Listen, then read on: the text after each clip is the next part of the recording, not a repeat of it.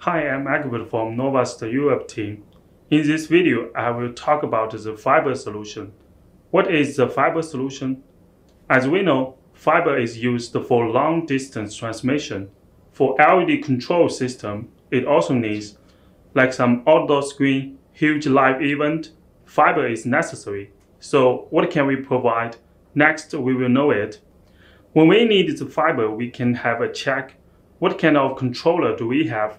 M-Control 300, M-Control 600, or M-Control 4K.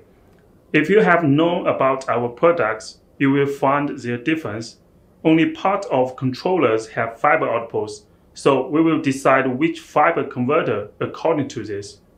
For some basic controllers like M-Control 300, M-Control 600, VX4S, and VX6S, all of these only have Ethernet outputs, so we can use the converter of CVT310 or CVT320. This kind of converter only have one fiber port and one Ethernet port. The fiber is 1 gigabit, means that one fiber will transmit the data of one Ethernet cable.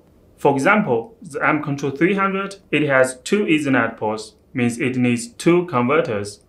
At the same time, we need another 2 converters work as a receiver.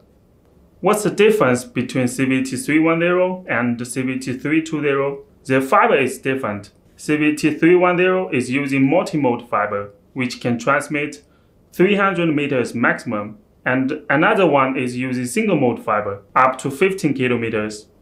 How about the controllers which have fiber outputs, like M-Control 660 Pro, M-Control 4K, and Pro UH Junior?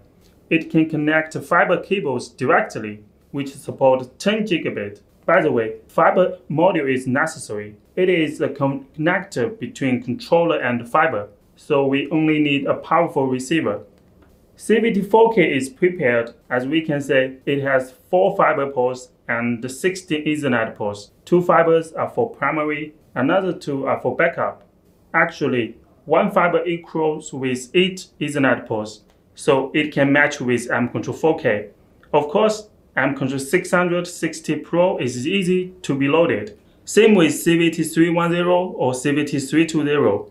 CVT4K also has 2 models, single mode and multi-mode. CVT4KS can support 10 kilometers and CVT4KM supports 300 meters. Maybe you will ask, if I am using M-Control 660 Pro, 1 fiber is enough. Is there any other converter? Yes, we have CVT10. It is a new product. There are 2 fiber ports and 10 Ethernet ports. 1 fiber is primary, another is backup. Here, 1 fiber will equal with 10 ports?